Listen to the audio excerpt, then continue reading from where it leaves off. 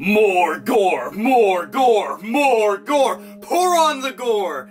This just makes me so damn happy. I'm already a huge fan of the Dead Space franchise. I mean, shit, I covered the entire trilogy numerous different times, name-dropped it as much as I possibly could here on this channel back whenever it was a new thing. Hell, I've got an Isaac Clarke figure sitting right there.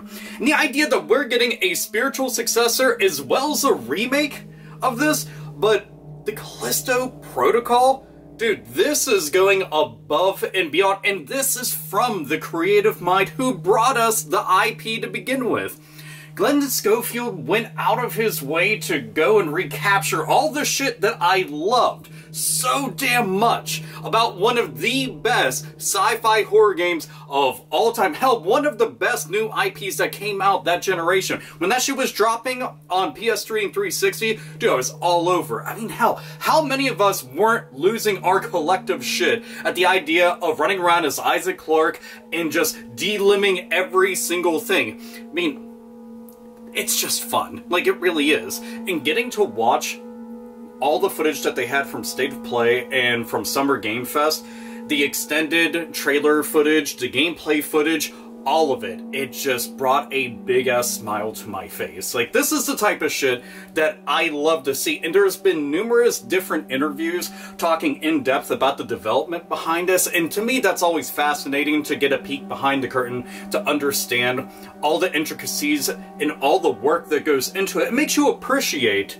all the labor of love that goes into this kind of stuff, despite the fact that we are seeing carnage beyond our wildest dreams unfold on screen. And it's the type of shit, it's like, I just got done talking about the Resident Evil 4 remake and then going straight into this, and I was just like, back-to-back horror games? No, give me that. I will lap that shit up all day. But we're getting to play as not Isaac Clarke anymore, but in this we are playing as one Jacob Lee who's getting stuffed inside of a prison that's on Jupiter's moon, as the title would suggest, and he's trying to go and escape and unearth all the secrets behind why the fuck all this shit's going down, because if you got to notice, all the things that you're fighting are called biophages, which, I mean, it's already terrifying to realize that these were once inmates, some of them are guards, and it's just, they're running amok. And it's one of those things, like, I appreciate body horror in all sorts of horror movies. Like, if you ever got to watch The Beyond, or Reanimator, or The Void, anything like that, I mean, it's extremely fucked up. Like, I'm into that kind of shit. And to me, it's scary because it's something that's familiar, and that was something that they were talking about with the art direction of this, when they were discussing, like, the character designs and the way that they went about it was, they went with human body scans, and then decided to just do the most fucked up things that they possibly can. So everything that you see, it doesn't seem so otherworldly that you couldn't comprehend it, but it's familiar enough that you're just like, oh dear God, I don't, nope, nope, nope, nope, and you just want to get the fuck out of there.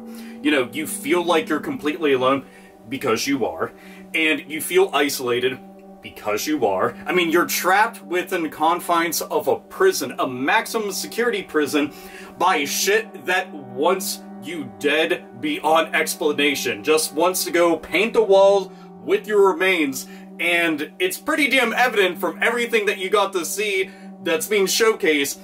It is carnage, and then some. I'm just, give me it all day. But I like this kind of shit because not only do we get to solve the mystery behind why all this stuff started happening, because clearly, whenever Lee gets there, you know, it looks normal. You get to see the ship coming in, and he's being dropped off, and he's getting his ass waltzed right in, but then all of a sudden, all hell breaks loose, and you get to see all these inmates go from just regular human beings, suddenly they're just fucked up, just ripping everyone apart that's around them, and you're trying to live. You're trying to make sure that not only can you escape with your ass intact, but you need to get the fuck out of there in general, because if you don't, I mean, it's just going to be a mausoleum, and you don't want to be any part of that. By the way, Mausoleum, that's a good horror movie.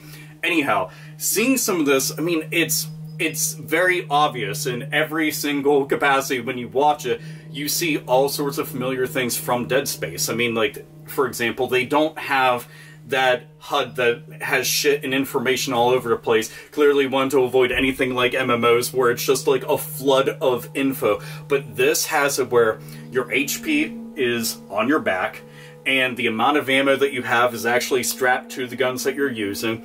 I don't know what they call some of the guns, but I know the one's kind of like the gravity gun, and the one's a lot like the plasma cutter, and he also had some melee weapons that we got to see being used. But having that on there, it means that you're more enveloped in the world. You don't have all this shit that's kind of taking you out of the moment and taking you out of the world, so you just get to focus on everything else around you in the environment. I like that a lot. I mean, I got to see that they were making this this really big deal talking about the lighting, and that's something important. If you ever played Dead Space, you understood how really, if you played any survival horror game, you understood the importance of lighting. And I know lighting is one of those things that developers say is extremely difficult to get right. And hell, there is like the one scene where Jacob Lee, he's walking down some corridor, and you just see the shadow of one of the biophages up on the wall, and he's just like, oh my fucking god, and rightfully so, because you're wanting to avoid all this shit. You're just like, dude, I don't need this. Please, please let me live. And you get to see not just that, but numerous different areas. Like, everything didn't look exactly the same. Some of it had warm lighting, some of it had cold lighting, and it was all different colored, all different, unique looking areas. I dig that a lot. And the environmental kills, suddenly I felt very at home, as if I was playing Mortal Kombat or some shit, and I was just like going for one of those kind of fatalities. But seeing the level of detail that they put into this. Not only could you go and use your little gravity gun to pick up one of the enemies and chuck them into some shit and just watch them get grinded into nothing but paste, but it can happen to you as well. I mean, he had his gun out, and numerous different times, Jacob was getting backed into a corner on the one video for the gameplay, and this is how they ended up ending that trailer for it. But he gets pushed into this corner, and there's these large mechanical gears, and he gets hit into them. Suddenly his arm goes into it, and they pan the camera right to his face, and you get to see the look of sheer horror just painted right across it. This expression of despair. I mean, he's so frantic, he's desperate to try to survive and to get out of there, and you can see it all for naught, and all of a sudden it just crushes flesh, bone, everything, and just to a pulp goes everywhere. They were not fucking around with these kills. And that was one of the things I loved about Dead Space 2. They went out of their way with this campaign that I thought, holy shit, that it's hilarious. All the moms who did not like Dead Space 2, and they used this to their advantage, where they were just like, these parents, they didn't want to have any part of this. And they're just like, nope, nope, nope, can't, fuck all this.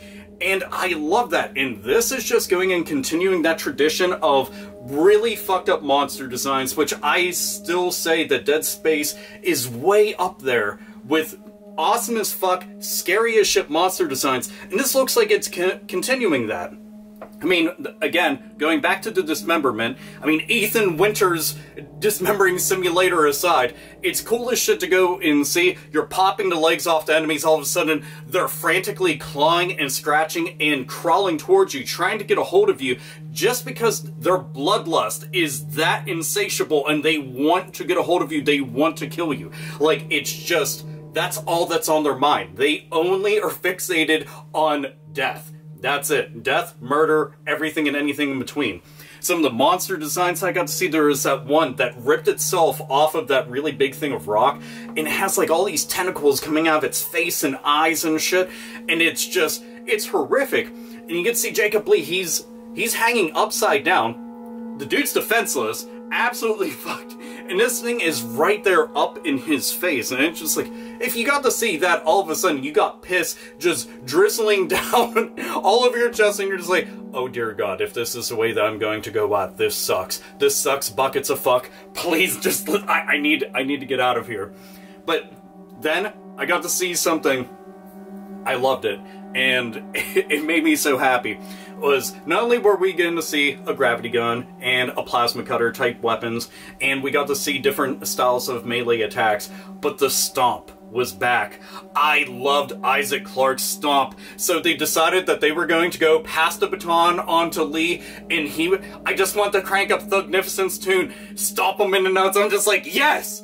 Yes! Do this shit all day! Watch the Boondocks, by the way. Fucking incredible. Read the comics, too. They're really good. Anyhow, but this shit, dude, he was just going to town on some of these enemies. As soon as they were felled, all of a sudden, just ruining their day over and over again and putting in the work. I was just like, yeah. I love that shit. I do.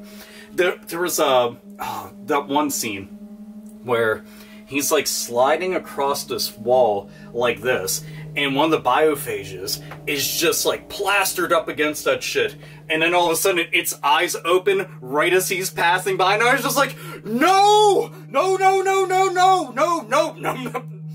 sorry, nope, but we gotta tap out, nope, we're good on this shit. It's just, that's the kind of shit that I love. It's terrible. Like, they wanted something that was going to be frightening. They were talking about 3D audio, and I'm just like, yes. The importance of audio in horror should never be understated. It seems like common sense to some people, but it's one of those things, if you started taking away some of it, you'd understand that not just like the ambient sound from the music, but just the environment and all the shit around you, how important that is.